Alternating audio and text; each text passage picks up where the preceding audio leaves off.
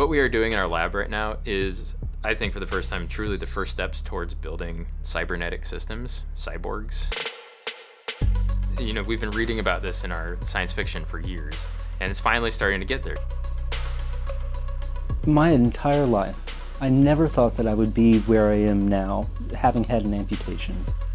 I have an opportunity to engineer my own body, and I had always dreamed about that. The implications of making a seamless connection between the body and the robot means that we end disability.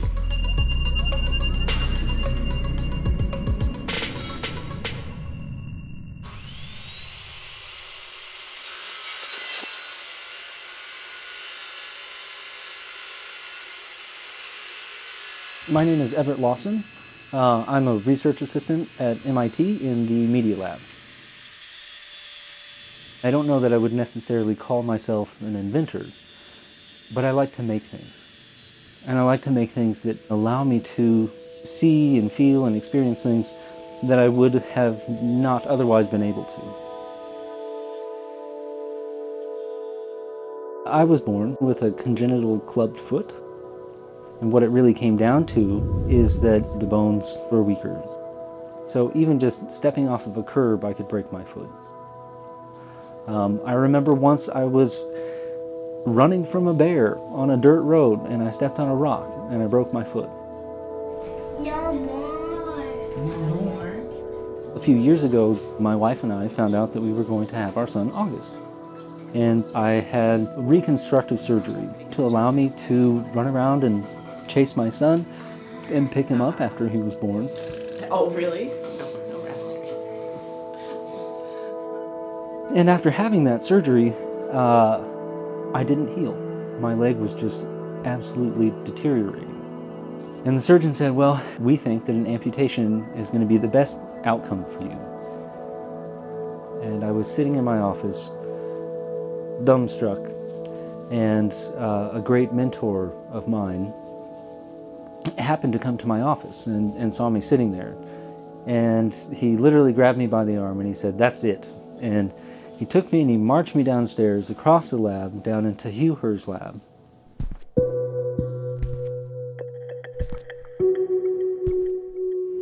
My name is Hugh Herr. I'm a professor at MIT, and I direct a research group called the Biomechatronics Group. We develop wearable robots that attach to the body mechanically and neurally. We met with Everett that day and determined that Everett would benefit from receiving the Ewing amputation.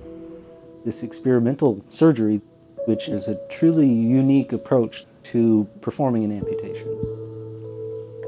In a traditional amputation, not only are they cutting through the bone, but they're also cutting through all the muscles and tendons as well. In the Ewing procedure, they preserve as much of that musculature as they can and the relationship of those muscles via their tendons. I still have the musculature embedded into my limb, which means that I can have a direct neuromuscular interface with bionic limbs. And that's how I started this relationship with the Biomechatronics Lab.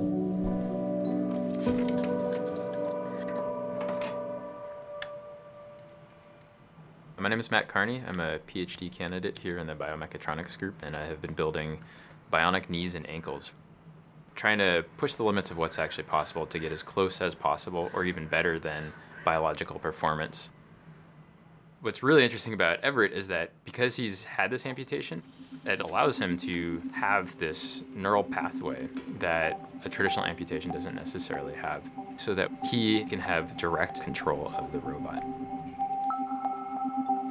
How it works is that there are sensors that read the signals coming out of the muscles in my leg, and it translates them into mechanical motion within the bionic limb.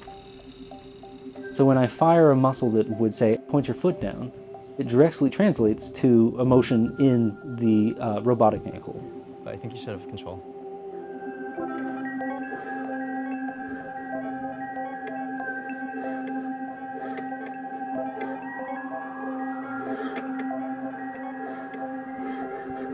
Range of motion for the dorsiflexion feels really good. It does? Okay. Yeah.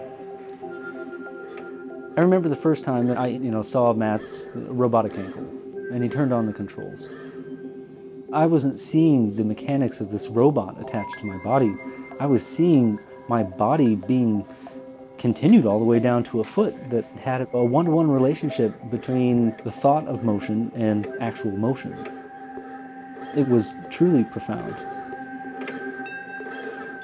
All right, so you can put it on. We'll try it out. We'll tune it up a little bit. Great.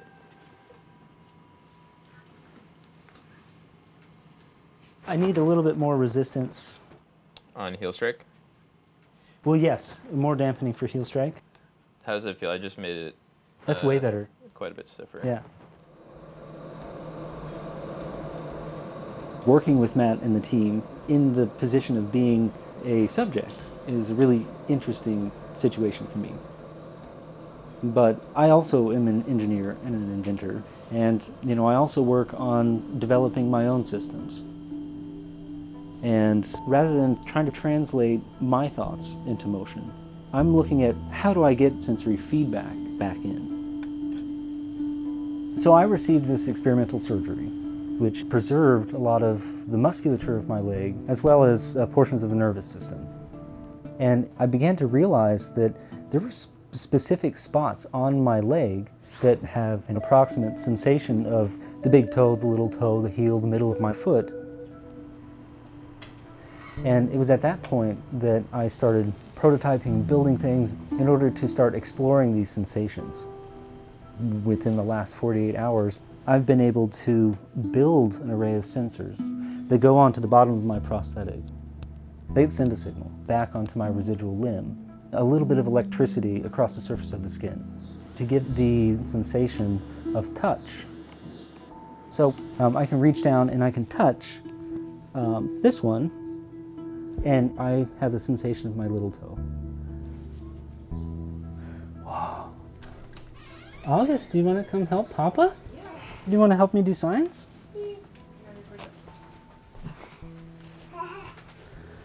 You want to tickle the bottom of Papa's robot foot? Oh, on the bottom, all the way on the bottom. Sister. I'll push that one. Whoa, I feel that.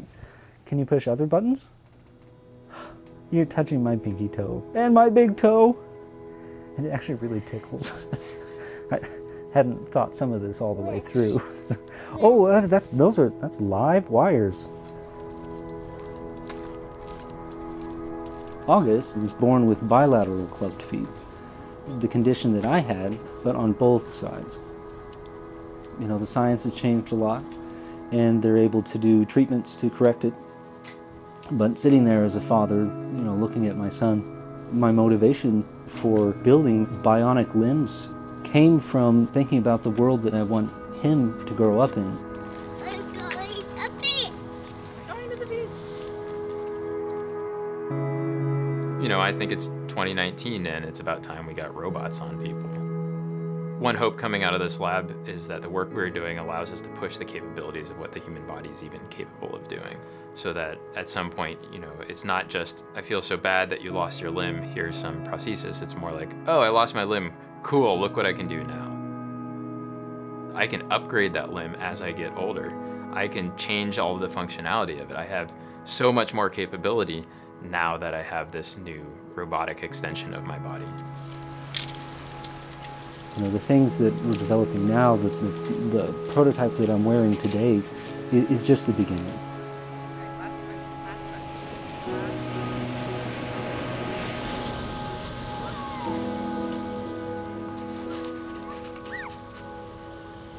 I don't think it's ever going to stop. It's not about building something that does X and I can just move on from there. It's going to be a constant exploration throughout the course of my life. All right, you ready? What? To the future!